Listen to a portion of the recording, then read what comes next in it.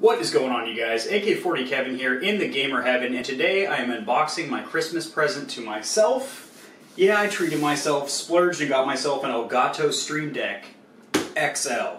Let's see what she's made of.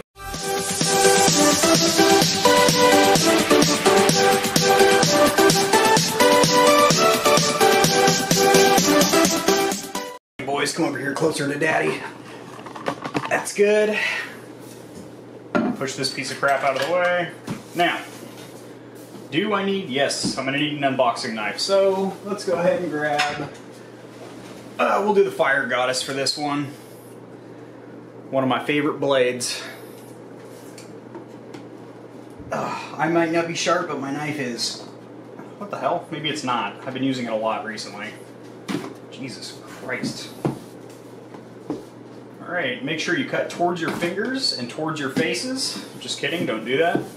So, in case you guys don't know, Elgato makes these stream decks that basically allow you to use these customizable keys to control everything from OBS, Twitch, Mixer, YouTube, even use it to edit videos in video editing software.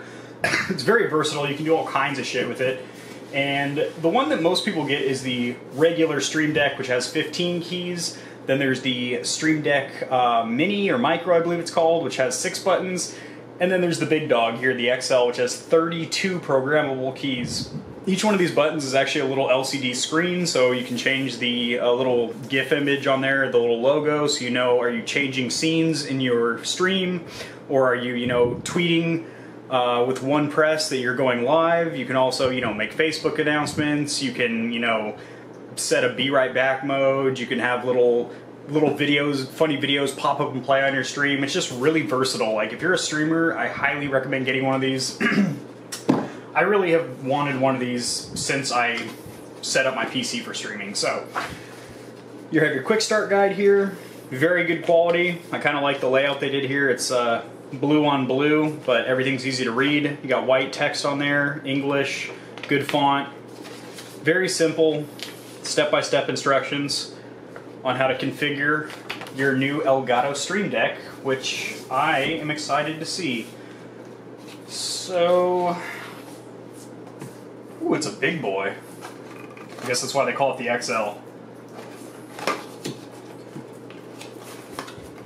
So the Stream Deck Mini is like having a 4-inch penis. It's okay, it gets the job done, and you can do a lot with it. It's pretty versatile.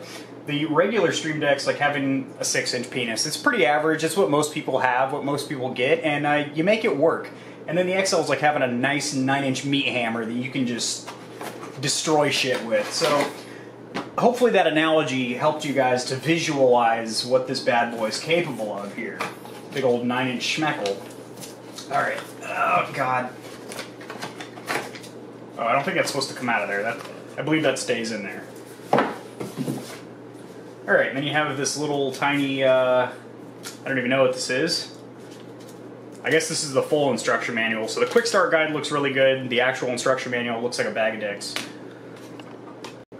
So you have your cable that you actually use to plug it into your PC with, which I'm assuming is, yep, USB-C. I figured they wouldn't be using micro USB. I mean, it's 2019, for God's sakes.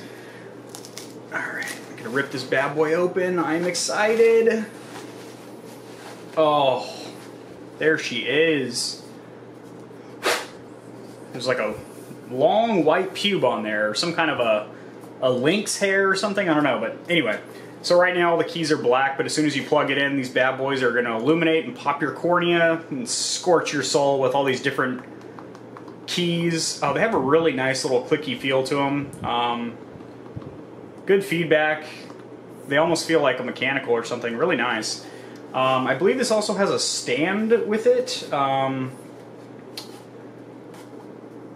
I believe it's actually what's attached to it right now. It's somehow adjustable, so you can either have the stand removed so it lays down flat and flush like a keyboard, or you can have it propped up like that. I think I'm going to use it like that because you can see it a little bit better. You have, better control of what you're pressing.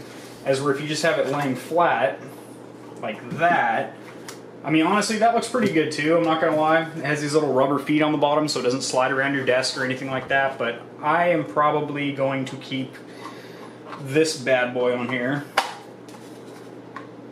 Oh, and it's magnetized. That's so cool. It just snaps right on like that, and then this whole bottom is rubberized. It looks like it's already picked up some crummies off my desk. I've been snacking in here, boys.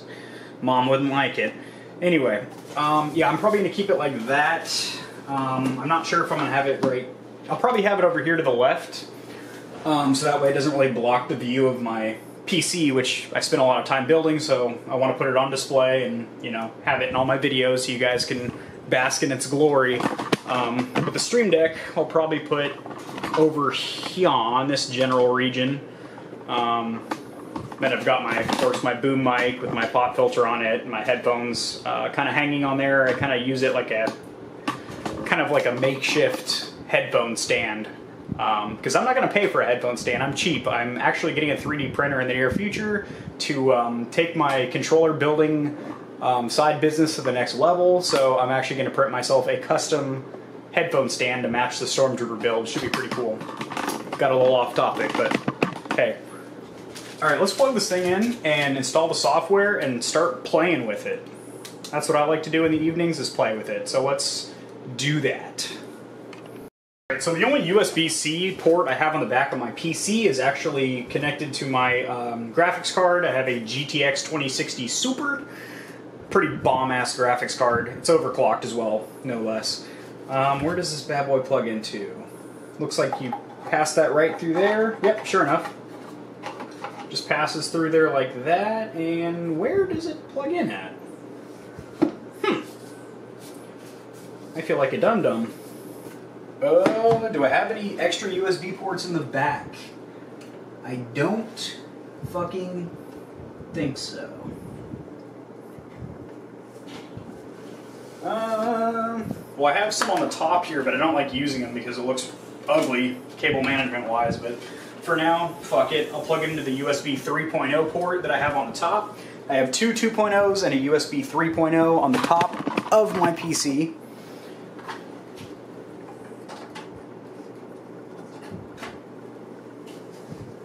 Oh, looky, look here, boys. It's on.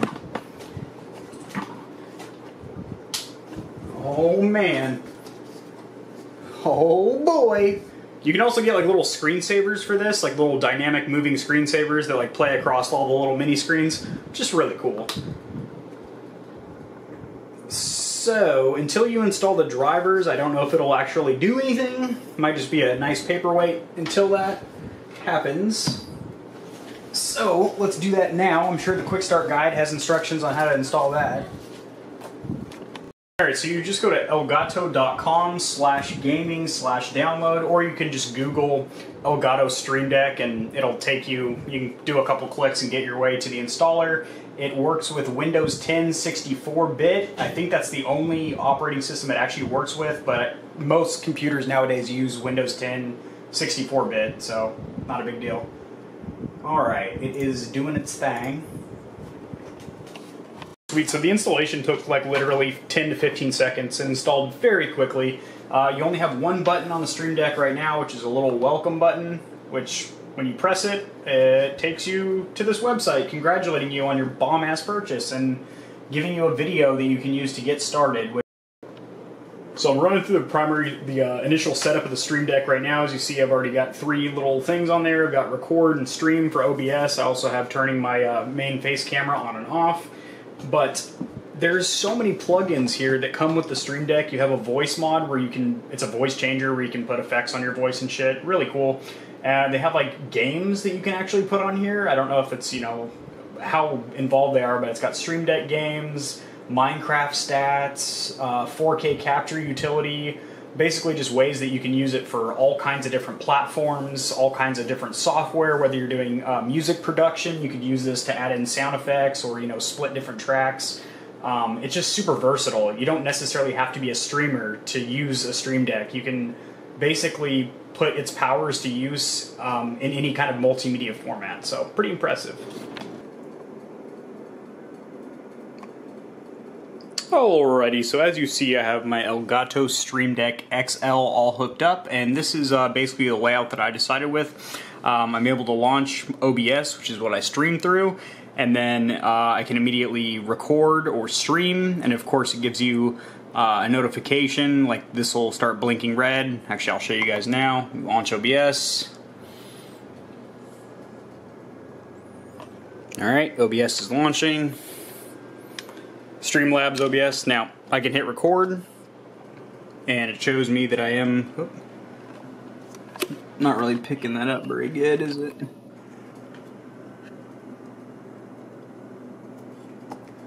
Alright, so I just record a clip. You can stream. This turns my face camera on and off.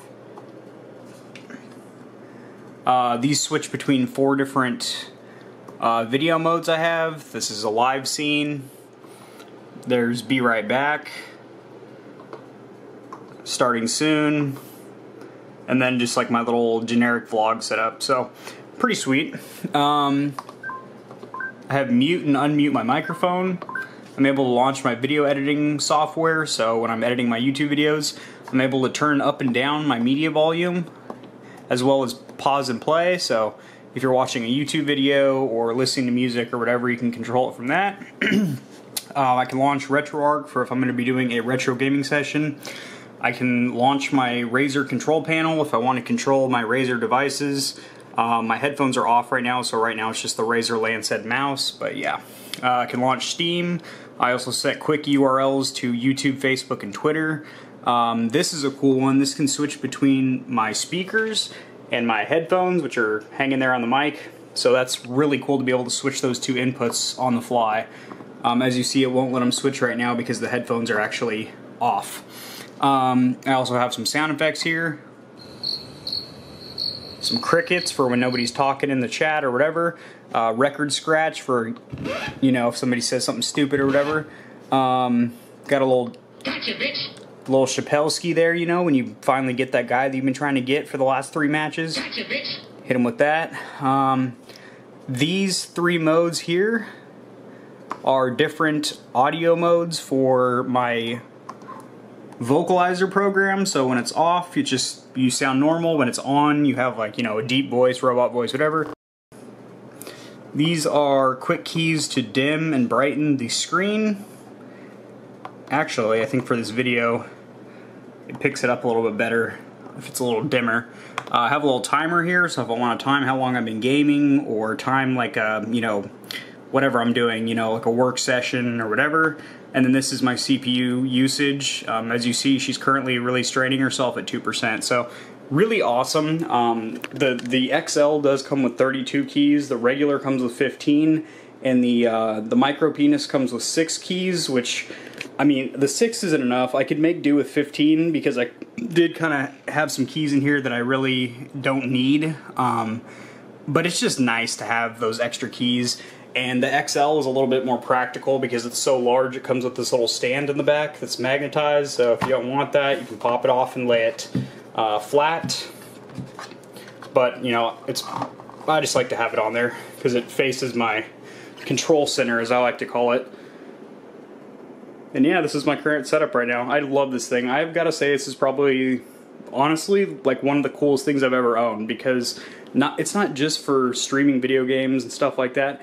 You can use it for video editing, music production, even just regular computer tasks, like instantly opening your email or switching between like different inputs on your monitors. So it's just really practical. It can also control like Philips Hue lighting in your room, so if you go live and you want like your lights to fade in or something, you can also link it up with Nano Leaf, so if you want like a different pattern behind you, you can set that. And it can do a whole slew of other really badass shit. So I'll be making probably quite a few videos on this, on like how to get different wallpapers for it and unlock different third-party features and shit like that. So, alright guys, peace.